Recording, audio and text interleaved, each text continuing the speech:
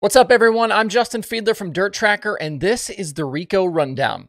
This season, the Rico Abreu racing team has given me unprecedented access to take you inside their full 2024 sprint car campaign, and this is the first of what will be regular updates along the way.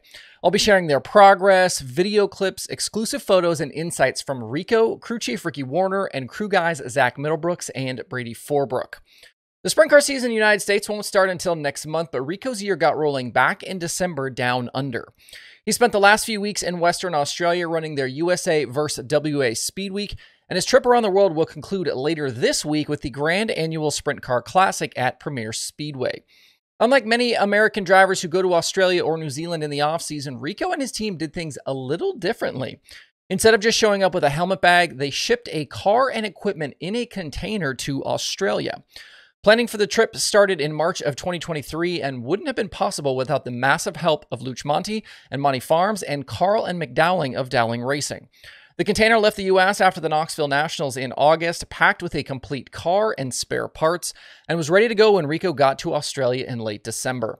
Along with the equipment, Rico brought a whole crew with him, including Brian Matherly of Kading Performance to crew chief the deal, Brady Forbrook to handle tires, who normally works on his car, and his best friend and Silver Motorsports regular Trevor Canales to spin wrenches. This first part of the schedule included stops at Perth Motorplex and Bunbury Speedway, two places that Rico hadn't raced at before.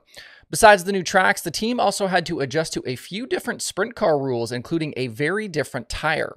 Down under, they run an 18-inch Hoosier on the right rear that's a different compound as well versus the 16-inch tire they run in the United States. They also have varying options for the left rear, with both rear tires being what they call grow tires. That means less sidewall reinforcement, and the tires will actually change shape with wheel spin. That puts more on the driver to control his throttle pedal through the night. The initial race of the trip was December 26th at Perth Motorplex, and this was Rico's first chance to just get comfortable. Hot laps and qualifying were a learning experience, but it didn't take the driver and crew long to figure it out. They started the main event in 7th, but were up to 3rd just a few laps in. We saw some great racing up front between Rico, Brock Zierfoss, Callum Williamson, and Luke Oldfield. The 24 was second at halfway, and then a caution and a restart right after gave Rico the opening he needed to get by Oldfield for the top spot. There was nearly disaster late when a lapper spun in front of the leaders, and Rico had just enough space to sneak between the car and the wall. As the conditions slicken off here tonight at Perth, Abreu's lead less than a second. He's got the wall. Oh. It's because someone else was down there too.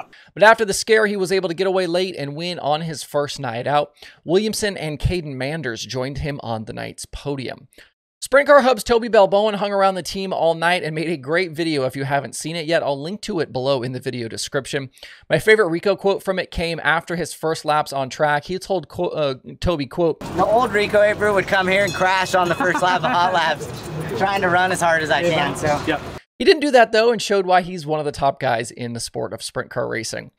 Fast forward a few days, teams were back at Perth on December 28th. Rico and the team were strong again, but there was an added wrinkle on the night with the addition of Brad Sweet.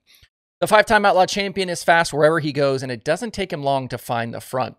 He grabbed the lead from Callum Williamson on lap 13, but the top two racing hard allowed Rico to go from his 8th starting spot to right into the battle.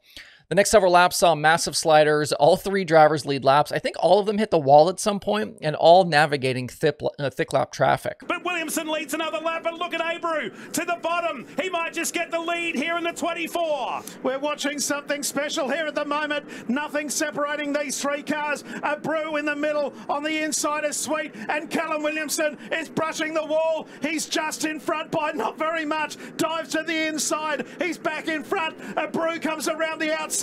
Cam McKenzie's there. Abreu's now the leader. Sweet goes underneath of Williamson. Abreu, now it's Sweet in front. Sweet, Abreu, and Williamson down the main straight. What a race this is. It was some of the best sprint car racing that's ever been seen at the Perth Motorplex.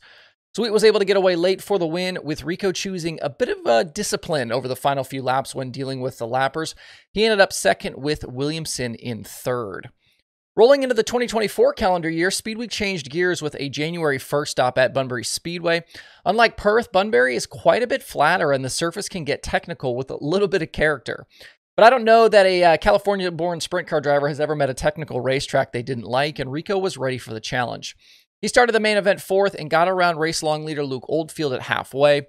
The ruts and traffic were a big factor towards the end, and things did get spicy with Oldfield trying to reel Rico back in. A key move around a lapper with 4 to go, though, sealed the win for the 24 team, their second in 3 races. Oldfield and Corey Eliason were also on the night's podium. The next 2 shows, January 2nd at Perth and January 6th back at Bunbury, were all about passing cars. Rico started outside the top 10 in both main events, but ended up 5th at Perth and 6th at Bunbury. That set him up with the Speedweek points lead headed to the finale at Perth. That final Speedweek show was Saturday night at Perth, January 13th. The early part of the night went according to plan with a 2nd place heat finish and a P6 start for the main event. The USAWA Speedweek title, though, for the team wasn't meant to be after disaster struck just 2 laps in. Rico and Callum Williamson came together down the backstretch battling for 4th, and the contact led to a spin and significant damage to the 24. The RAR squad, along with a big assist from several other teams in the infield, attempted to get the car back out of the work area, but they ultimately ran out of time. A 21st place finish was a bummer end to the WA USA Speedweek Championship.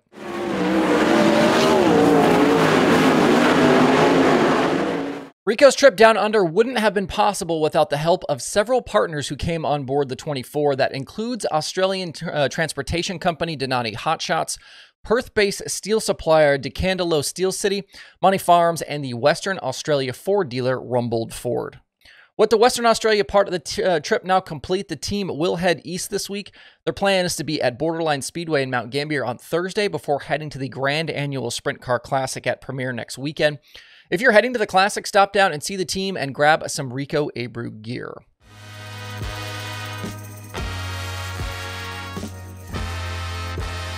That's it for this edition of the Rico Rundown. We'll see you guys again very soon.